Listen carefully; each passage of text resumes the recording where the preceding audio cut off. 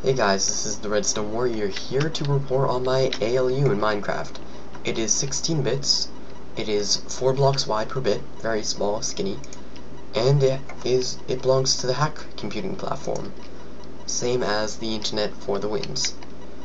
I built mine because I felt it was a little large and slow and I needed something fast for what I was planning on building. It's about a quarter the size and runs well. It takes about 3 seconds to respond, so it works as a fast ALU. And its output is actually over here. There's actually a huge bus which comes from the end and comes over here, which saves from the huge lag you get from wraparound buses. Here are the inputs, and it starts by taking in the values. There's one of these platforms for each value, the A and D input. It starts by zeroing it.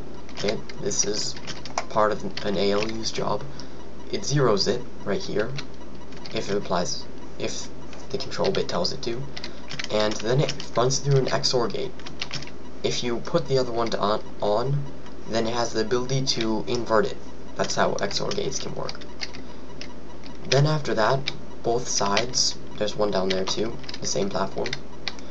Both sides go into this custom-made ANDing and adding area. It's 4 bits wide, very small. It works well. It adds from where I am right here all the way down. It both ANDs and adds it, and it's very small and compact. Then it sends out the values to this muxer.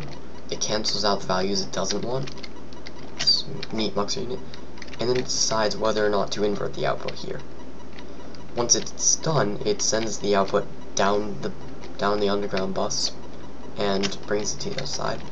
And it also has this is equal to 0 and is negative, which comes into when you're considering jumping for the whole AL computer. I'm planning on putting this arithmetic logic unit in a very compact small Minecraft computer so that I can run basic programs in Minecraft without the huge delay you can accumulate by all these buses and muxers that the internet for the win included.